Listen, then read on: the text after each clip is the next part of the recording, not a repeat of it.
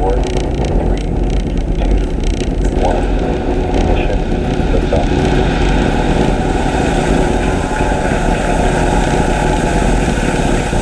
And liftoff of CRS29 carrying cargo, research, and laser downrange. and a laser communications Pressure's nominal. laser communications demonstrator to the International Space Station, now in its 25th year of orbital operations.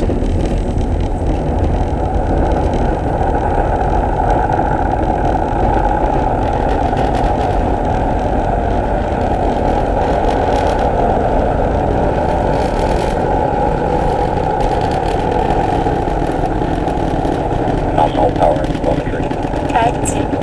At T plus 40 seconds, Falcon 9 has successfully lifted off from historic Launch Complex 39A in Florida. We are now coming up on max Q in just about 15 seconds or so. That is the Falcon point 9 of is maximum supersonic. aerodynamic.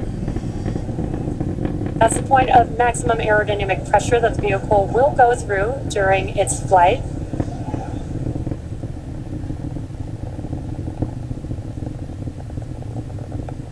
Max Q. Great call out there. We have passed through max Q. Now with that, we have 5 events coming up that will be back to back. First will be main engine cutoff. Main engine is that what you see on your screen. Those 9 Merlin engines are lit up right now, but we will have MECO, which is main engine cutoff. And that's where we'll shut down all of those engines that you see there on your screen. That'll slow the vehicle down in preparation for the next event called stage separation, which is where the first and second stages will separate from each other.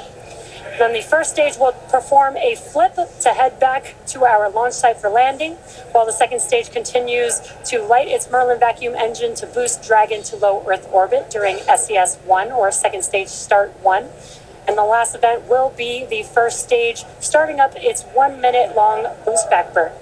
Again, those events are coming up here in a few seconds. Main engine cutoff, stage separation, stage 1 flip, second stage engine start, and the boost back burn for that first stage vehicle. MECO. Stage separation confirmed.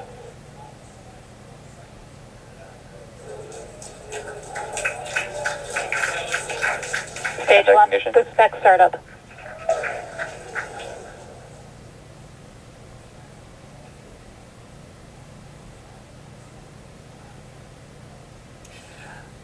Love those views on your screen. You could see stage separation with the first stage heading back to land and the MVAC engine on your screen lit up. And on your left-hand side there on your screen, you can see the first stage in its boost back burn. Some really awesome views there. On your right-hand screen is a view from the second stage looking at the MVAC engine.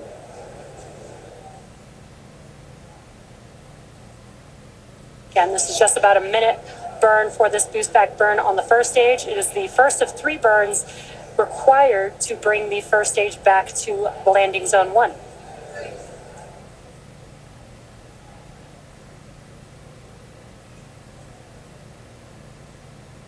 Stage 1, boost back shutdown. It will last just about 15 seconds Stage 1, or entry burn so shutdown. before touchdown of the vehicle.